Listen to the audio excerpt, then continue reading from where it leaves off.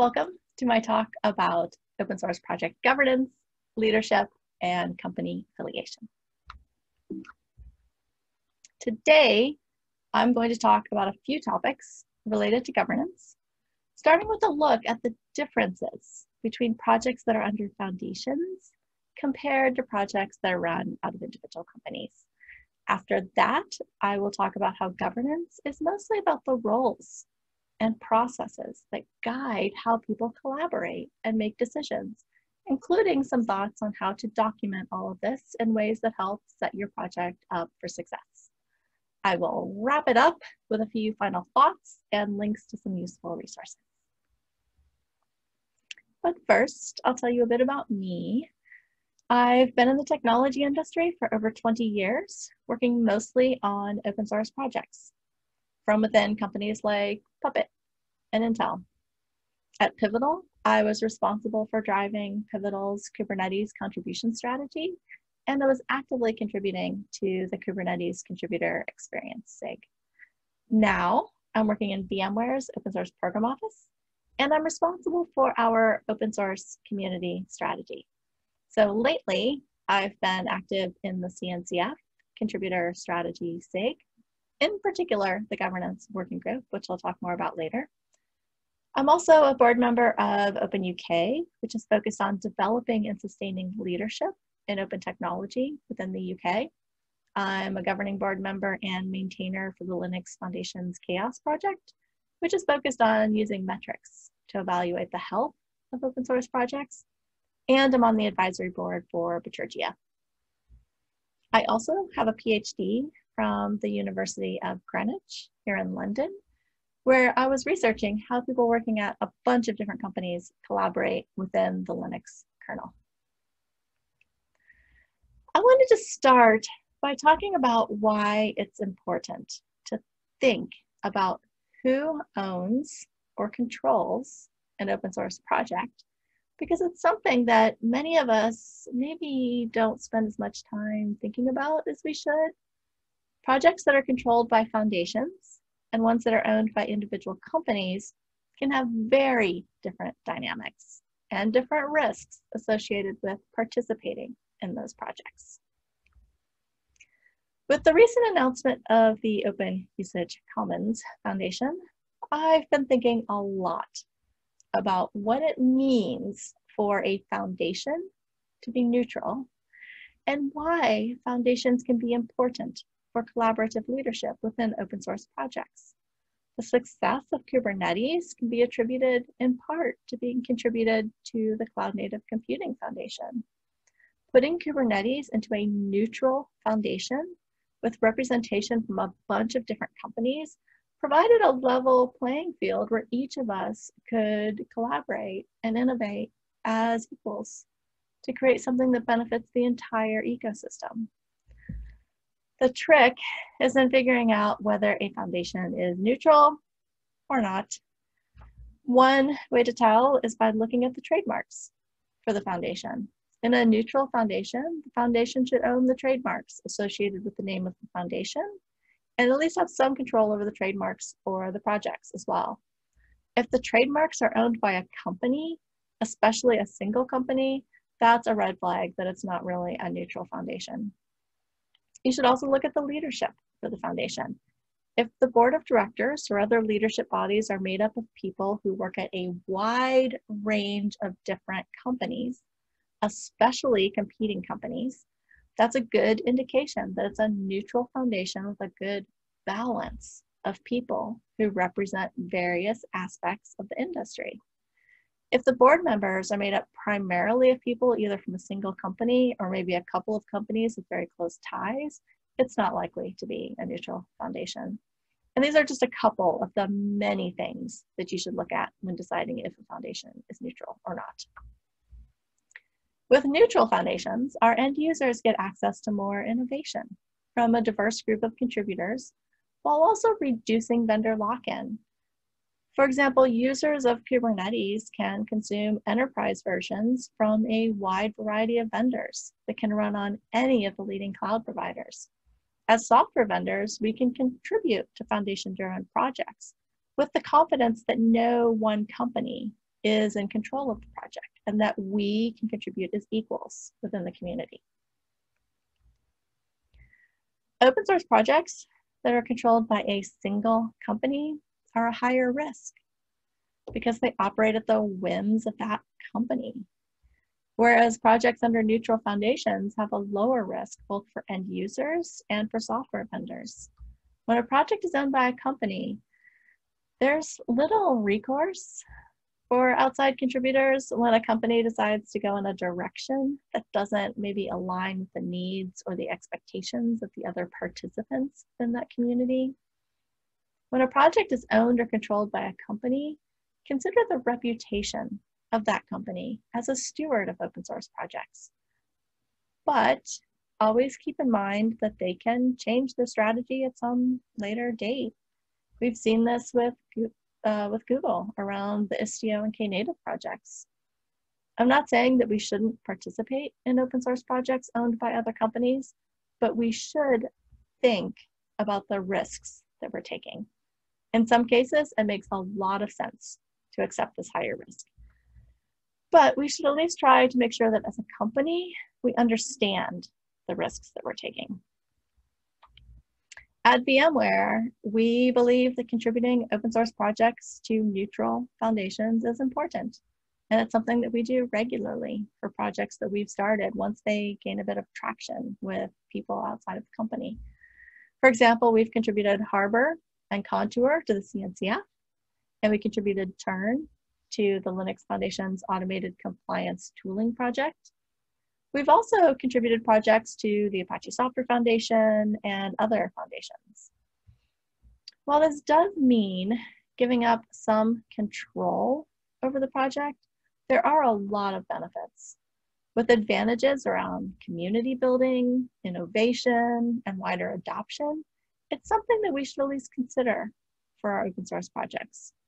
It's also important to think about when your project might be ready to contribute to a neutral foundation. If your project is very immature, foundations are unlikely to be interested in your project. Whereas a project with many users and really good traction that just maybe needs some help moving up to the next level would be much more likely to be accepted. However, companies should understand that contributing a project to a foundation is an ongoing commitment. It's not an exit strategy. And you need to be prepared to provide staff and other support over the long term, just like you would if you weren't contributing it to a foundation and were continuing to maintain it internally. We've been doing quite a bit of work within the CNCF Contributor Strategy SIG and the Governance Working Group to help document governance best practices. And this section contains some ideas, inspiration, and materials that I've been working on along with people like Josh Burgess, for example, within the working group. A lot of people like to hate on governance. It's just extra paperwork, it's busy work, it's politicking that gets in the way of doing the real work on the project. The reality is that governance can be found in all open source projects in one form or another to specify the processes for how people work together within that project. Ideally, it'll be clearly documented, but for some projects, especially the smaller ones, it might be a bit more ad hoc and a bit more informal. Governance helps outline the expectations around roles and responsibilities, along with the decision-making process. So it's important to have at least the basics in place early, since it's one of those things that you may think you don't need until you realize that you actually do. It's usually easier to set clear expectations up front rather than realizing later that various people have very different expectations, which can take a lot more time to sort out. This doesn't mean that you need to specify everything up front, and I would discourage you from over-engineering your governance processes before you need them. A project with only a few people will not need elaborate elections to select leaders, but you probably should define a few basic roles, like maintainer, for example, define the process for contributing to your project, and put together some documentation on how decisions around those contributions are made. If the processes for collaboration and decision-making are not clearly documented as part of the project governance, this can increase the risk of participating in or using the project by other companies, because it just introduces a lot of uncertainty into the mix when people don't know what to expect.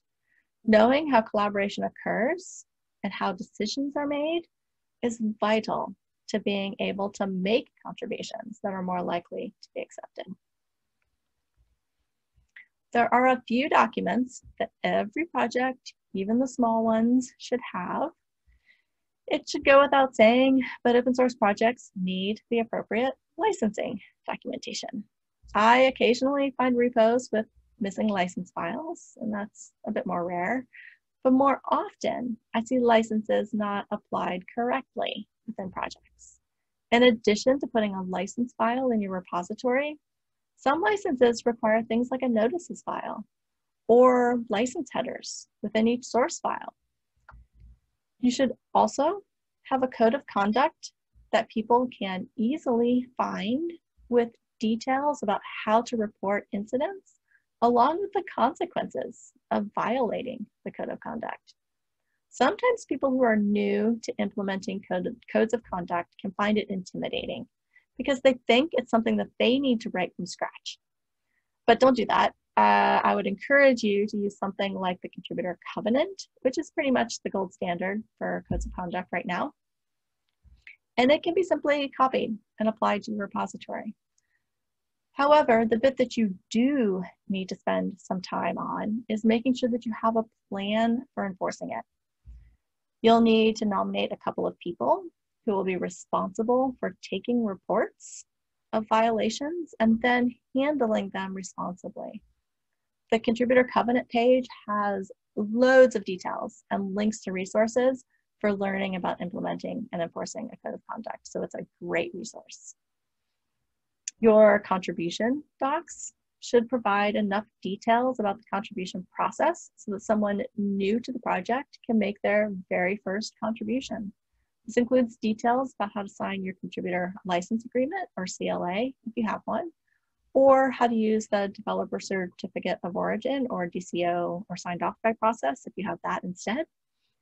And if you have strong preferences about coding style, testing, documentation, or other requirements, this is a good opportunity to make sure that new contributors know these upfront, which helps reduce the burden of trying to educate each individual contributor about your requirements while you're also trying to review and provide feedback on their contributions.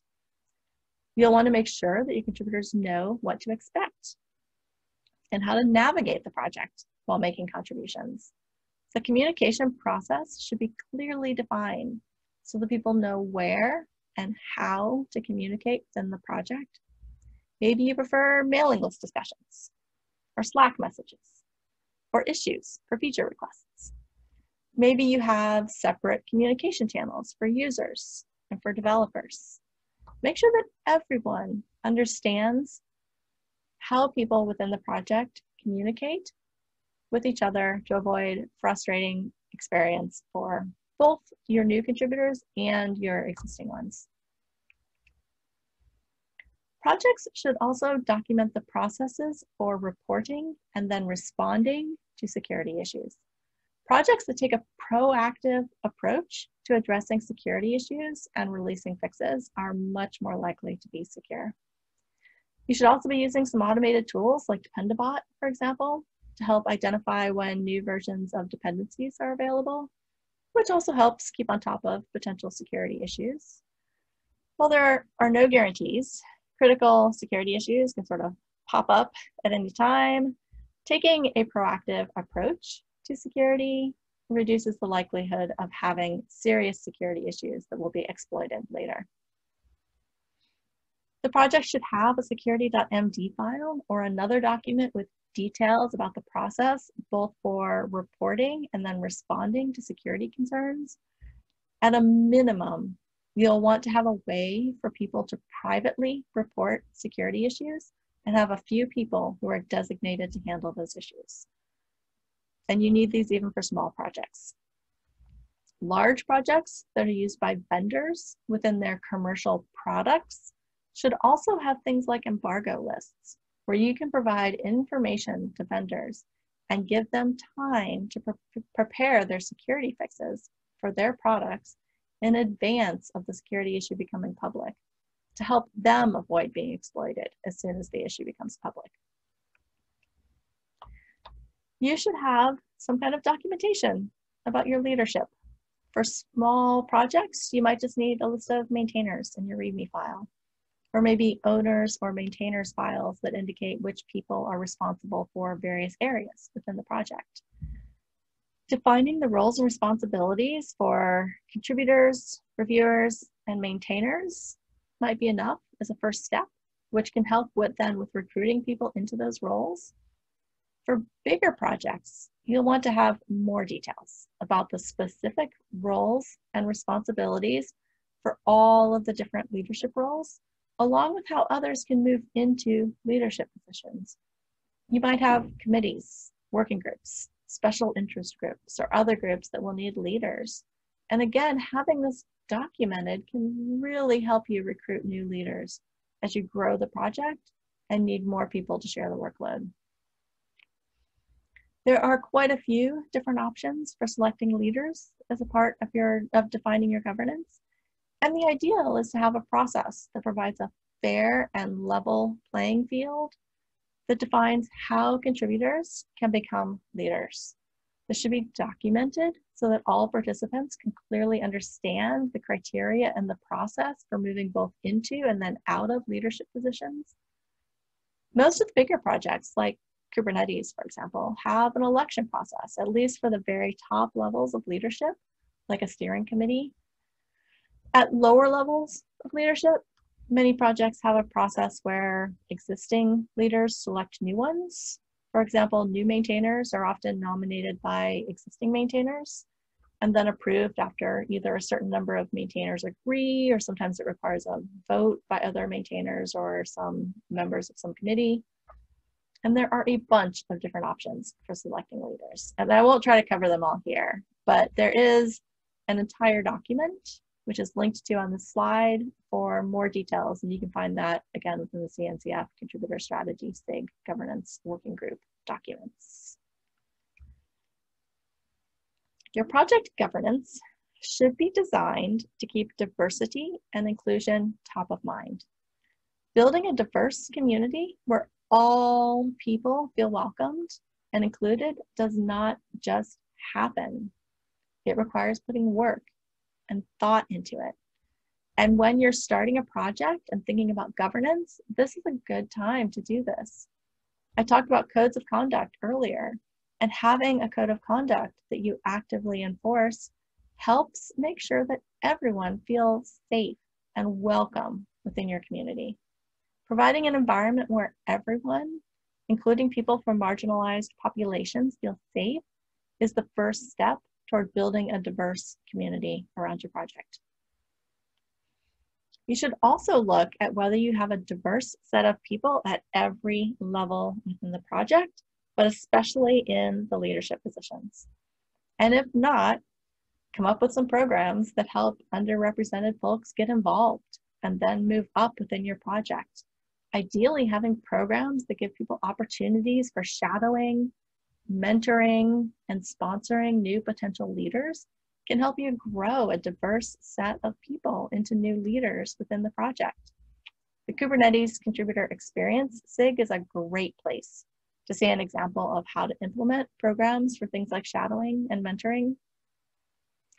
Projects that make a concerted effort to bring in new people from a variety of backgrounds and have programs in place then to help them grow into leadership positions are more likely to benefit from increased innovation and more likely to have a healthy community.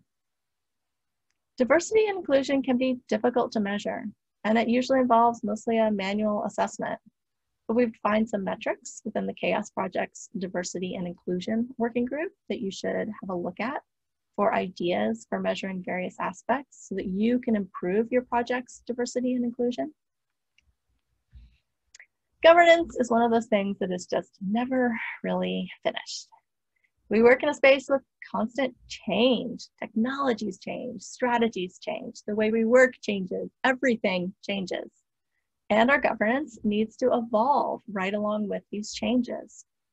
In particular, as open source projects become more mature and grow, what they need from governance will change dramatically. The governance processes that you need when you have only a couple of maintainers is likely to be insufficient if the project grows dramatically. As your projects evolve, your governance should evolve right along with them. There are so many aspects of good governance for open source projects, and I only had time to talk in detail about a few of the ones that I think are the most important. But taking a step back and looking at the big picture, what I have here on the slide is the common theme that drives why I think governance as a whole is so important for open source projects. Governance provides a framework for setting expectations for roles, responsibilities, and how people within your project should behave. By clearly documenting these expectations, you can reduce uncertainty and make it easier for people to know how to participate in your project. The more you can do to help everyone participate in meaningful ways, the more welcome they're going to feel within your open source community. I will wrap up this talk with a few resources that people might find useful. The to-do group has a bunch of guides that have great info about creating and managing healthy projects. And many of them talk about various aspects of governance. The CNCF Contributor Strategy SIG, which I've talked about before, has a governance working group with more details about what you need for governance and some options for leadership selection.